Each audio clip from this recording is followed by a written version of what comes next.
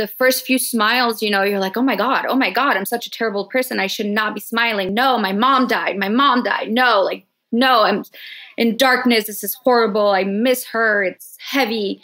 But the problem is that grief is forever. I mean, you love that person for the rest of your life. You're going to grieve forever, just at different levels of intensity.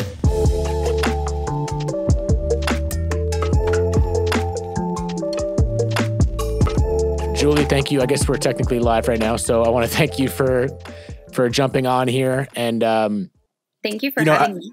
Yeah, of course. Thank you. It's a real honor, and I love what you're doing. And I would love you to introduce yourself however you maybe normally would, if there is a normal, and just so people kind of understand a little bit more about your page and whatnot, and where your page is inspired from. And then I feel like we can go in from there. Yeah. So my name is Julie Barzman. I grew up in France, born and raised, and I moved to Los Angeles when I was 18 and did my little crazy life out here, and then eventually met my fiance and became a mother. And within that, him and I lost our mothers. Now it's going to be about 7 years. And my page that I started is a blog. It's called The Mommy Codes.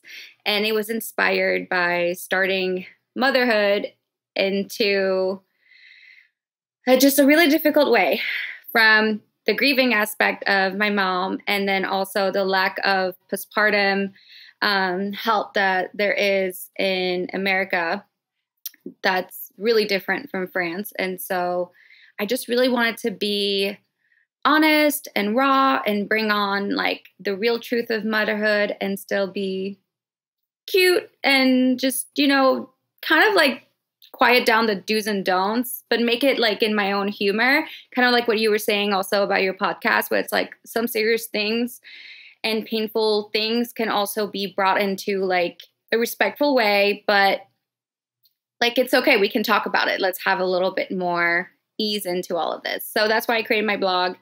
And at first it was just about postpartum, toddlerhood, crazy moments. And then I had a pregnancy journey that didn't quite go well, and more grief came into the picture. And now my page is really dedicated to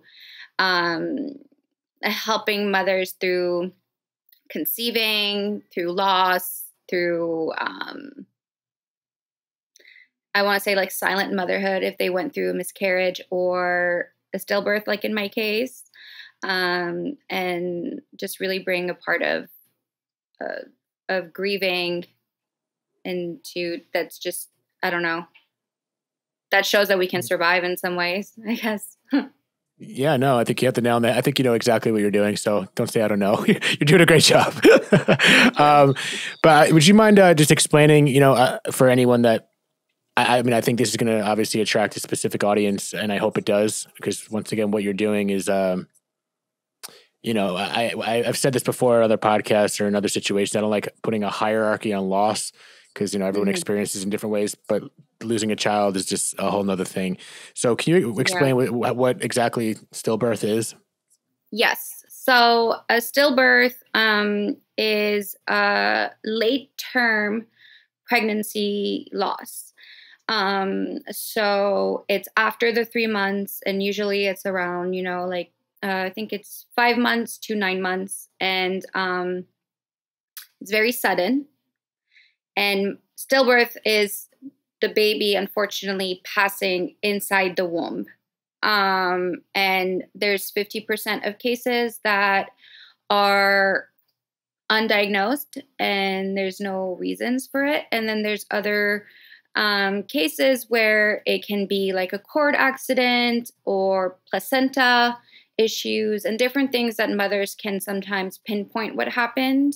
But most of the time, it's unfortunately kind of a mystery.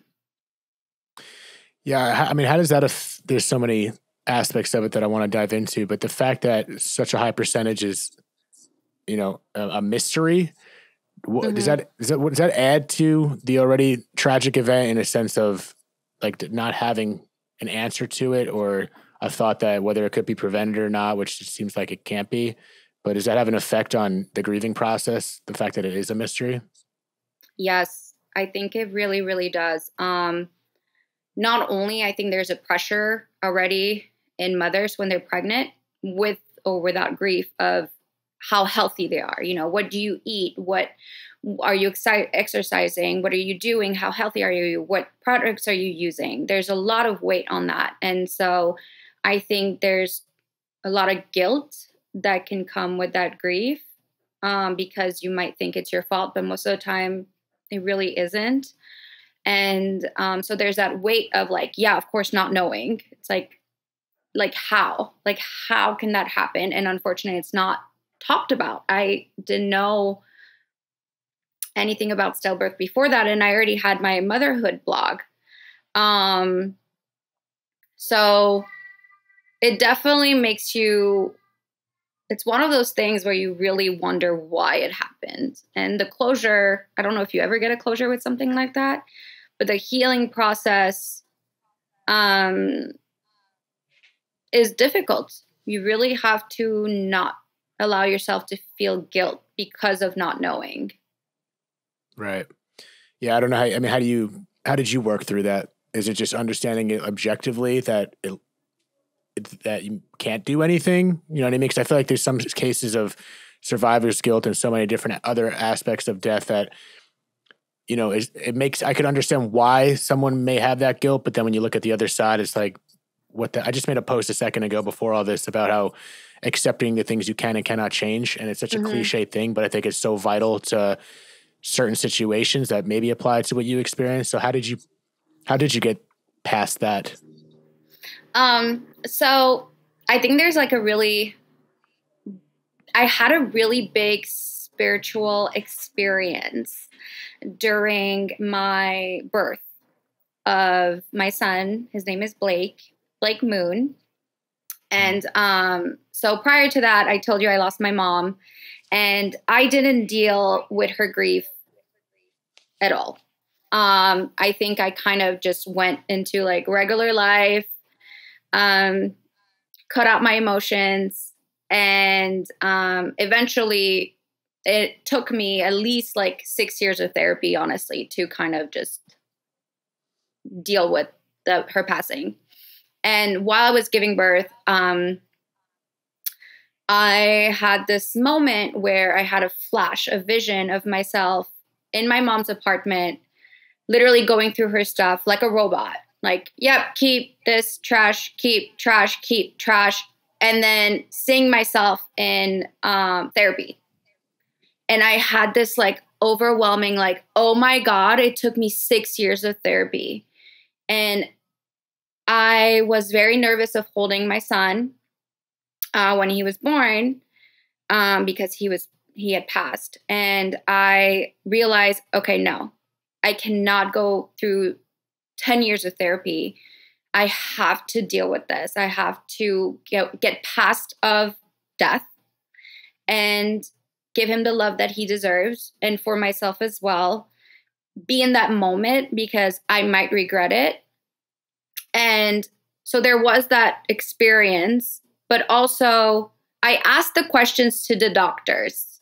You know, I was like, okay, what did I do?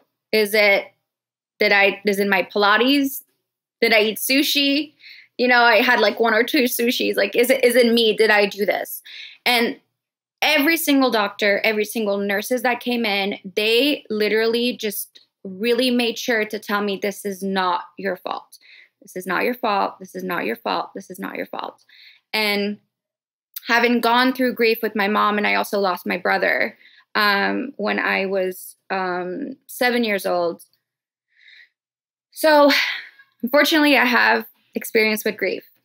And yeah, I was like, okay, how can I learn from these moments? How can I learn from these experiences and not do more pain to myself? We can like really just stay in the dark and the pain from losing someone we love. And the healing is already so immense that I really wanted to find an easier way to get through this. It's like, I'm not going to go there. Like, no, I am sad for the reasons that are in front of me, but I'm not going to dig into the things that like you said, I can't control to make myself even more miserable. Like, I mean, how do you survive, you know? That's the thing. Some people either don't survive or they survive through more misery and then just going through it even harder. And I just was watching, there's a show called The Leftovers. I don't know why I have to reference it so specifically, but there was a scene in the movie, the show that was, I don't know this guy was going through something, and I might be butchering this, but he was saying, does this guy choose to see his suffering through anger and resentment, or does he choose to see the suffering as a blessing? And I really see those two paths, and it's much easier said than done. I think it's easier to be angry and resentful and whatnot. And I truly think it is harder to take that path of seeing it as a way where I'm going to learn from this. And it seemed like you applied that so well. It's amazing. I didn't know the rest of your story and how much loss you've already experienced. So, not that it makes loss any easier, but it does seem like it affected the way you cope with it. So, do you explain it the same way you just did for people that have experienced something like a stillbirth that haven't experienced loss like you have? Because I'm sure there's plenty of mothers and women that experience that type of loss without having experienced grief so intimately like you have. So do you give them that same message? Like, how do you explain it to someone who doesn't have the experience like you have? Yeah, I think I'm a little bit more gentle especially with the guilt side, where it's like, I definitely give that validation because it is natural to have that guilt. So I think for someone that goes through a stillbirth, has their first grief, you know, there are stages of grief that I think you just have to go through. And my main, you know, advice for anyone that's grieving is to go through it. Because that's when things become subconscious and just way more difficult to handle when they come up as triggers. And then it's just bigger than anything you can handle. And that's going to happen even if you go through the stages, even if you feel it. So that's already hard enough. But, you know, I've had some mothers who have gone through stillbirth that are like, Julie, like, I'm sorry, but I really can't wrap my head around not feeling guilt. And that's completely valid. But I think there's a healthy level where it's like, how much are you willing to give more pain to yourself? Like, how true is it that you should carry that guilt? Like, if you really, really, in the most logical way, with a very logical situation, looked at the facts that you should feel guilty about this, you cannot find any of them.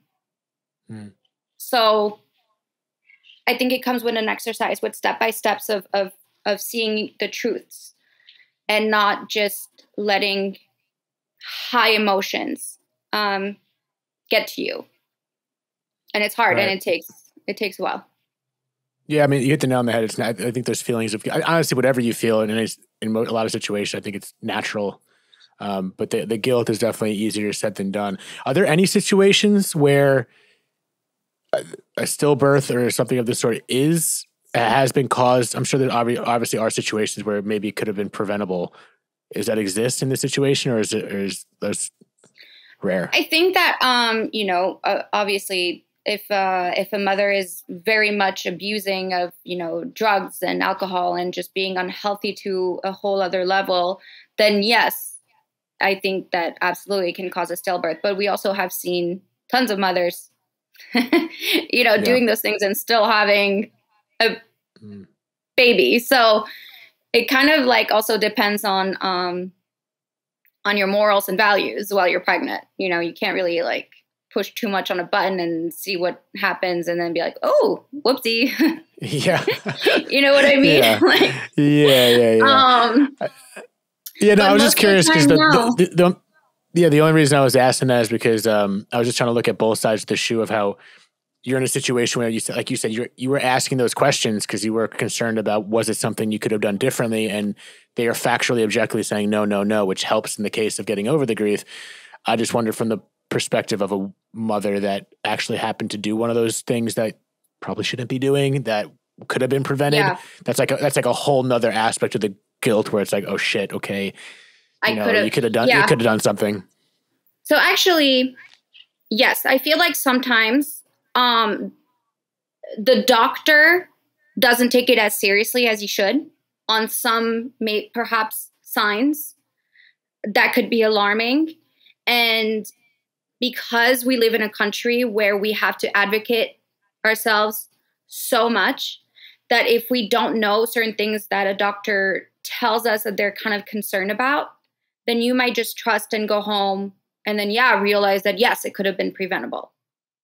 And, doctors kind of rely on a protection law where most of them don't really get snapped on their fingers if they miss something. And, it actually just happened to my neighbor, very coincidentally enough, who moved literally a month later that I moved, and I was pregnant with my rainbow baby. So rainbow baby is the baby after a loss, which we can get into. But yeah, I've never heard that. She was actually at a risk of a stillbirth. Like, what? How is that even possible? It's so crazy that we were both in that, moment. And she told me that her doctor told her that she was at risk of a stillbirth and sent her home. And I, from my experience, was like, excuse me? I was like, no, you're going to the hospital. You're going to get monitored. And I think I came from a place where I was really pushy, but also didn't want to scare her. But so long story short, she was able to save the baby. And it was actually a really good thing that she went to the hospital because they ended up inducing her. And wow. Thank goodness, because my heart could have not handled a preventable loss at that stage. She was 9 months pregnant. I'm sorry. She was 8 months pregnant. So yes, in some cases, unfortunately, I think that if you are concerned and if your doctor is just kind of concerned but not giving you enough information, I think it's completely okay to act like a crazy pregnant lady and go to the hospital and be like, I'm concerned, look into it, or go to your doctor, advocate for yourself. If you have any doubts, it does not matter what the levels are. It doesn't matter if you're going in your head of being like, oh no, I'm kind of crazy. Honestly, that's what I did. And even though in my case, it was not preventable, because it just happened really quickly. I learned that when I went with my instinct, I was so welcomed from the nurses of absolutely, sweetheart, please come.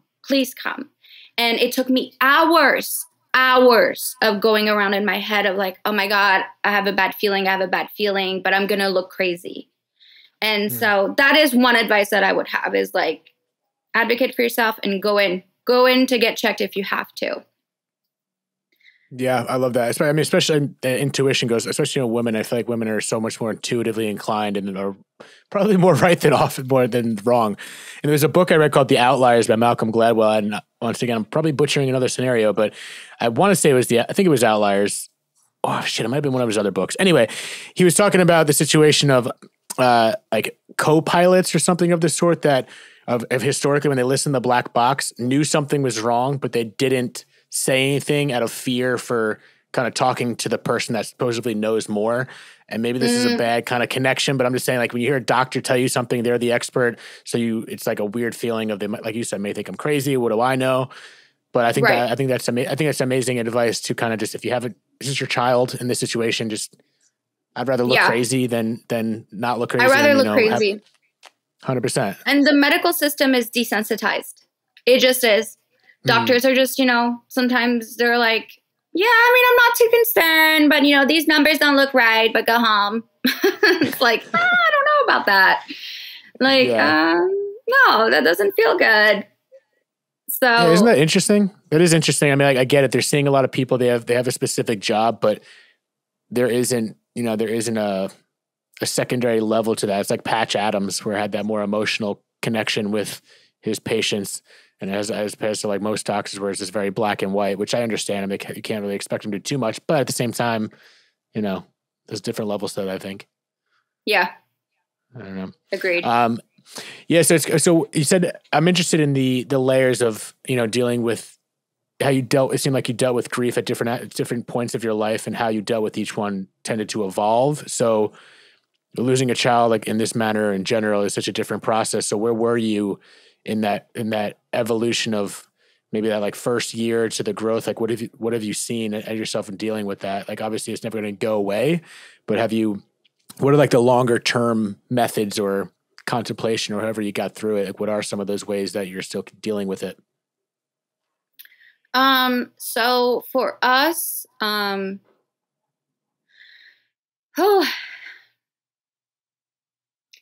so, you know, stillbirth is like, I always say it's such a complex grief because, it's a grief that is the start with life.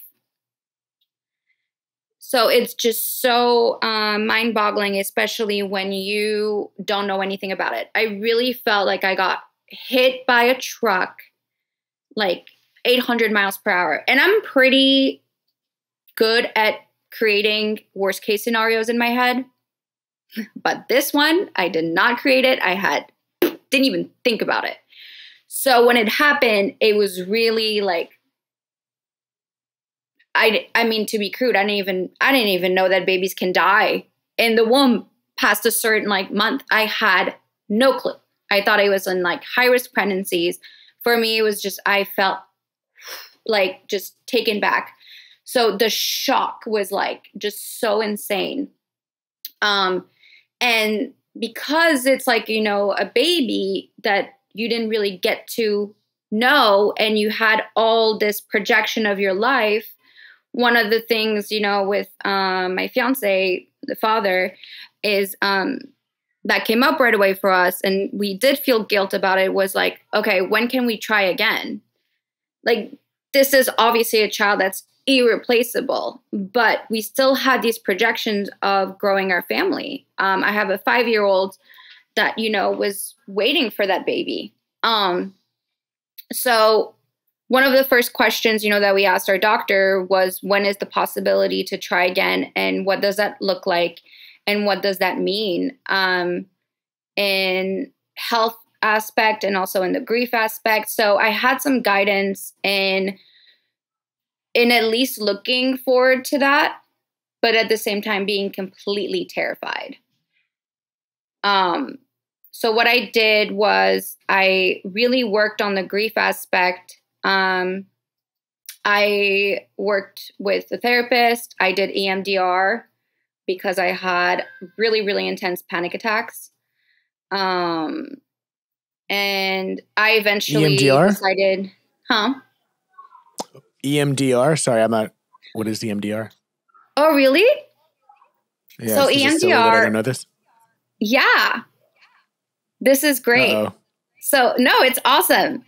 So it's so it's a therapy that, I mean, I'm probably going to butcher this as well, because I'm not like, you know, a therapist, but so it's a therapy that recreates paths in your brain to desensitize the really intense emotions of that trauma. Wow. So basically through, some of them are from tapping or lights, where like different flicker of lights, or like, you know, they'll do something with your finger and you have to follow, and they ask you questions about your trauma. And until that trauma, each little bits of it is desensitized, every time you talk about it, you are healing. And so it creates new path work in your brain to just feel better about that trauma, where it's not like a huge trigger. Because so when something very traumatic happens, our brains can only allow us to think about it for a couple seconds until you're kind of like clench and you're like, oh, no, I can't think about it. And that's a Got it. protective. That's our innate, like, that's a natural thing that happens. But the problem with that is that we're not healing. And if anything happens on the outside that triggers you, like a scent, or like, you know, when I saw a pregnant lady or anything like that, anything that would trigger that particular trauma, then you're going to relive it. Right. So EMDR just kind of makes you like, okay. Okay. And it's like, it's subconscious. It's really interesting. It's intense because it goes through like every moment. Yeah, I was gonna say it's definitely, there's neural pathways are definitely deeply ingrained subconsciously, and we don't even realize those are there some of the time. So to tap into that, no pun intended. But I've heard of the tapping though. What is that specific? The tapping technique is called something specific. I'm actually frustrated that I don't understand what it's called, but I've heard about the tapping. So I've heard of this technique, I guess, but I just didn't know what the hell EMDR was. So that's cool. So you said, you sorry to interrupt what you were saying about how you got through this stuff, but that was obviously one of them. Yeah. So there's a tapping technique that's more like to calm yourself, that you do it like, you know, like this on your forehead and then like that, like there's certain points. That's more to also, but you can do it to yourself. A therapist will do the things to follow and they'll tap you. But so that was one of the things that I did, and just lots of therapy. And then I feel like my past griefs were kind of like almost like a, you know, like going through my own learning course of like, okay, so what did I not do, and what did I do to not to get over, but to survive these emotional, very heavy griefs with my mom and my brother. And I kind of just went through it. Like every day I just honored. If there's a day where I just wanted to cry all day, I did.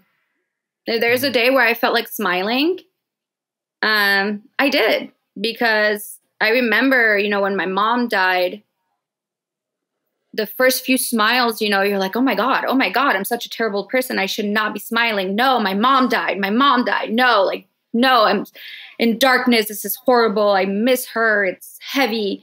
But the problem is that grief is forever. I mean, you love that person for the rest of your life. You're going to grieve forever, just at different levels of intensity.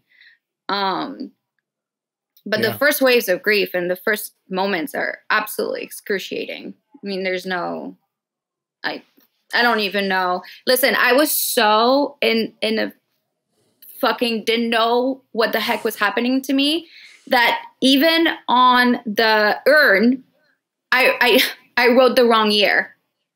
Okay. Oh, I literally didn't even remember what year my son died, because when I sent it over, I didn't realize, because he passed away in February. I didn't even realize that January was already a new year. Yeah. That's how in a different, oh shit, he passed in 2022. I forgot that. Yeah, I don't know where we go. I feel like that. I mean, that makes sense to happen. Sometimes I feel like I don't know if it's just we're not present. We're so distracted. We have a million different thoughts, different feelings. But like, I mean, I don't know if it's a lack of being present or just distracted. You're just completely overwhelmed with emotions. But I get that. I just don't feel. Yeah, it's a good question. Where do we go? Because don't you feel like the world goes around and you just kind of stop? Yeah, it's like there's you just stop living. Like it's you like just those stop. movie scenes. Those movie scenes where like I feel like if someone's walking down the streets of Manhattan and everyone's like going a million miles an hour in a blur, and you're just kind of like in a daze walking through a crowd. That's kind of what it feels like for me. It's like it feels out of body sometimes, and just I don't know. It's been a long while for me. But it's interesting. I mean, it's super personal. I've been going through a breakup, and this has nothing to do with death, but a breakup and losing someone through a relationship. It's grieving in so many different ways. And I'm not comparing it to actual loss, but it feels like actual loss. And I'm bringing this up because it's the most recent type of grief that I've had personally. Mm-hmm. And having that, you said the pain that you just mentioned that you feel, it's like, it's just such an inward pain that I'd rather get stabbed in the friggin' chest. You know, like that physical pain and the internal pain that you feel through trauma doesn't compare. And it's very bizarre because it feels everlasting and evergreen, that it's just like, and you can't dig it out. And the only way to dig it out here is to dig it out here. And that's a process. Right. and you can heal it. It's not like you have like a outside, scar or anything that you can put something on it. It's inside. You can't like, oh, how do I heal this pain? And breakups, oh my God, breakups are, I've had my fair share of breakups too before I met my forever. Then breakups suck. They're like in your everyday, like, it's not only grieving, but it's also like, it's a whole new world of habits. Exactly. But I mean, that's grief in general. And on the topic of relationships, one thing I did want to ask you in regards to, I feel like a big association with losing a child is, the continuation of a relationship. Besides the fact want more kids, or someone has other kids to take care of, it's that continuation afterwards through that relationship. And I feel like maintaining that relationship through the grief can be such a challenge in itself. Yeah. Luckily, his father, Kyle, was so strong, super supportive in his own way. We didn't grieve the same way. I think that can happen with stillbirths, where the man, doesn't grieve as much as the woman at first, because a lot of fathers kind of wait for the baby to be born. So there's like that, lapse of emotions, which I think are supernatural, and we can't hold a man, like be mad at them for that. But he had so much strength, and he really carried me for a while until his grief hit later on in a very sudden way. But the hardest was also with our little boy, who's 5 now, but he was 4. And that was very hard. You realize how much they understand. That was really heartbreaking. And I eventually got pregnant with Zoe, my daughter, that's now 5 months. I got pregnant with her rather quickly. I got lucky within like 5 months of losing Blake. And so that was like pregnancies back to back. Like they would be Irish twins if Blake was alive. So it was very hard physically. But honestly, it was my only way to do what I felt like I had to do as a mother for my family. I felt like a vessel. Like, okay, I'm just going to do this. We're just going to try again. I'm going to hope, and I felt numb for 9 months. I mean, it's like, it was the hardest 9 months of my life. And I didn't work as much on the stillbirth because I didn't want to have too many emotions during the pregnancy. And so now there are a lot of weird things that are going on where grief is hitting again, and where I realized that I kind of had a detachment with Zoe because I was so numb and so out of body during these 9 months that when she was born, I almost had this moment of like looking at her like, oh, wow, where'd you come from? Like, how did you get here? Because it was just so like crazy. Like, oh, wait, I was pregnant for 9 months. Like, right. It was just very, it was hard. It was definitely really hard. Yeah. To say the least. And I think, I don't know, maybe you just go on cruise control at that point. And, that's we talk about the subconscious. I think, our subconscious, I had this amazing guy, I don't know if you know him, but Bruce Lipton on my podcast. And he's always one of those guys that mentions how 95% of us were controlled by our subconscious mind. And that's kind of like the autopilot. I mean, that's what controls our inners and why we breathe and how these things function without even thought. It's our subconscious mind controlling this stuff. And, I don't know. I feel like we just go on autopilot sometimes. We're still able to function. We're still able to do things. It's like getting in a car and driving somewhere and you zoned out. And like, yeah, it's like I just drove 2 miles. I'm like, I just missed the exit, but I don't remember driving. But yeah, and then your body can't operate on that autopilot where you're just not consciously thinking about these things. And sometimes I wonder how much of that is a defense mechanism, or it's just us, just like you said, where do we go? Right. But you're still able to continue on in life even through that. But eventually it catches up if we don't, kind of handle our shit. Yeah. Eventually catches up. So now it's catching up to me for sure. Yeah. You seem super aware. You seem super aware. Definitely catching up to me in ways that I didn't expect. I also have, I feel like now I feel more of the guilt of not thinking of Blake as much as I did when I was, just grieving him and I didn't have, our baby that we had prayed for so hard. And he's irreplaceable. And I have so many moments where I'm like, I was supposed to have that little boy too. And I really identify as a mother of 3, but it just really, there's times where, going back into the newborn days where, when I'm holding Zoe or when she's crying and I'm soothing her, or like different things of taking care of her, where I'm so triggered that I'm not taking care of Blake. It's like, oh, I should be doing this for my baby boy. And now I'm really learning to feel okay and safe to get attached to her. Because that comes with a lot of fear too, where it's like, okay, so how do I get attached to you without this immense fear? Yeah.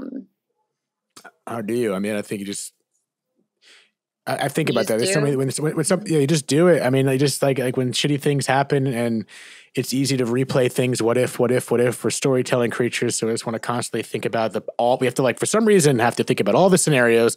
And then sometimes when we're in a vulnerable state, you want to obsess about those scenarios that aren't even so. Obviously you might have an experience that might justify that because it's happened. But I don't know. A lot of fear is through things that haven't even happened. Sometimes it's from fear because it's happened and that's a whole other thing. But I don't know. It's just letting go, and letting go is much easier said than done. I don't have an exact playbook about it, but I think a lot of it is just quote unquote fear and flipping. So what's the fear? You flip it to the opposite side, which may be a better outcome. And just as much as you can think of a shitty outcome, you can think of a better outcome. And it's sometimes that perspective and the way we look at things is so powerful.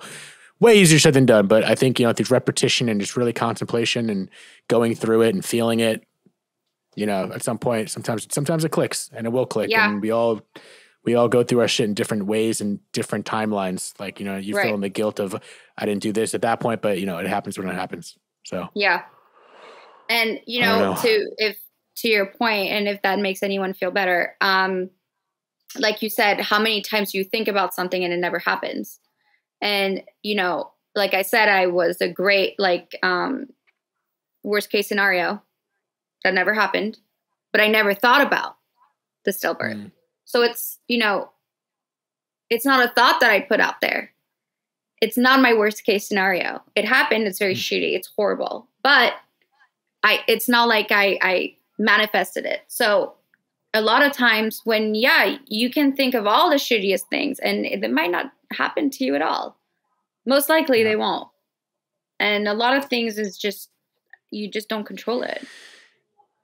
Yeah. And then if it does happen, well, shit, you didn't deal with it then. It's like you're putting so much stress and fear on something that hasn't happened.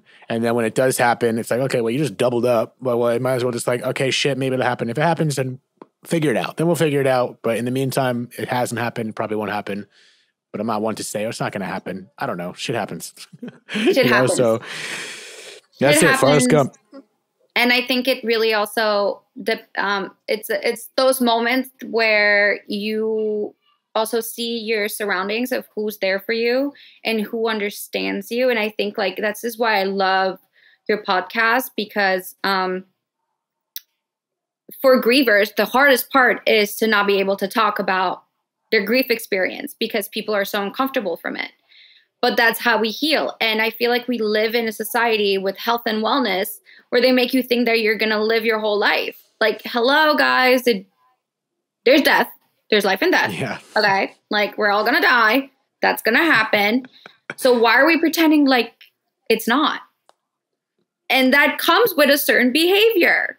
of a lot of Mm. people, where you tell them, like, you know, that something happened to you. You know, my father died at 9/11, and they're like, okay, so what taco do you want to order? Wait, I just Yeah, exactly.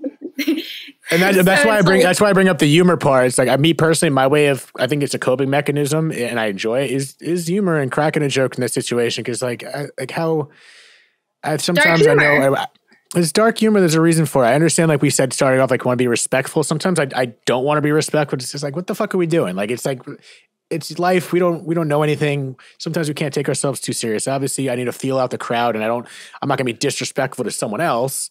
But Yeah. like, I don't know. It's fun. I think, I don't know. You got to face it, and that's one way I like to face it. And like you said, it's a conversation that I think is extremely important. And I'm not saying we have to think about death all the time, but when you do contemplate death and hear stories like yours, it makes you rethink life in so many ways. So it's a conversation about death, but it really is a conversation about life, is what I always say. And you know, Yes. what you're going through and how you're flipping it and being such a resource for other people, other mothers, is tremendous. And, you know, I commend you for that. And I want to thank you for doing what you do. Cause it's like, even though we've had totally different experiences, it's easy for us to conversate about something like that, cause way different. And in so many ways, not for better or for worse, just sucks at the end of the day. But like, I don't know, there's that connection. It sucks, but talking with you like is healing, you know, and it's also like a healing journey for me to be able to be here and talk about it openly, and you hearing me, and you hearing so many other people that you have on your podcast. And, you know, they really say that even if you go to a grocery store and you just mention something about your loss, and the cashier just looks at you and genuinely says, you know, I'm really sorry for your loss, with emotions, that little moment is healing. Mm-hmm. And we just have to be a little bit more open with these, all of our stories that will happen to all of us at some point at certain different levels. Yeah. I think it's like, it takes time. It takes time. Yeah. For some people to open up. And I want to shake people to open up, but I was also that person that didn't open up. So it's like, listen, at your pace, but I'm just letting you know, listen, I don't know the right answers about anything at all, but you'll feel better. You most likely will feel better. And you know, do what you got to do. I'm not here to, people got to make their own decisions to make a change. Like, you could hear it in one ear, it can go out the other. Like, you got to make the decision. So like, I know at this point, the conversation is a release of energy, whether it's death, loss, job, this or that. It's the reason why people will have chatterboxes. Like, it's a vent, it feels good. And I think,